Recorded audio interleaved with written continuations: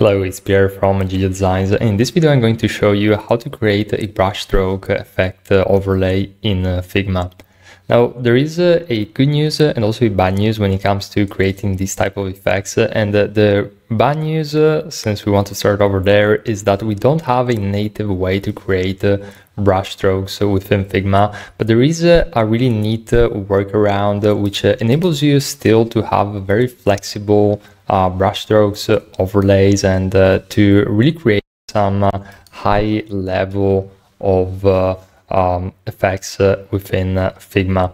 So in order to create this type of effect, we're going to need to create a SVG file out of the brushstroke. So the difficult way to go about it is to create it manually, but the easier way, which is what I usually do whenever clients ask me for these type of effects, is to simply go on a website where I can find an SVG of a brushstroke. And at the moment, my favorite one is FreePic. There's tons of resources such as brushstrokes and of course much more.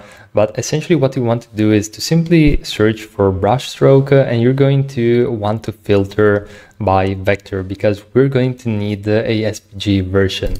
So in order to do that, you can simply download there's going to be for some of these files the SVG directly, but if you don't have Figma, you can simply download the EPS, which is basically a vector file format, and you can utilize a software such as Illustrator in order to open up the EPS file, and then you right click, you click on export selection. Then you export the SVG file format. So this is going to enable you to just drag and drop the SVG directly into your Figma file. You don't necessarily need to use Illustrator. That's just one of the tools which you can use. There's also converters online for free that enable you to switch an EPS file to an SVG. So you can simply Google EPS to SVG, and that'll probably do the trick. You're going to find tons of free resources to do that. And then once you have the individual brushstroke, which you can simply drag and drop the file directly into Figma, you're going to have something around these lines. You can then find your image or even any vector composition that you added in Figma.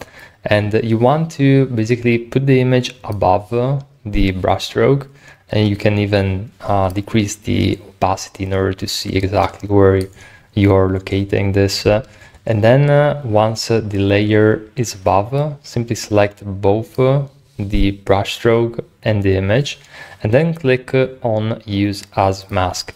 And just like magic, you're going to have your brushstroke, which, if you notice, is still going to be two individual layers. So you can still have flexibility and edit this as you will.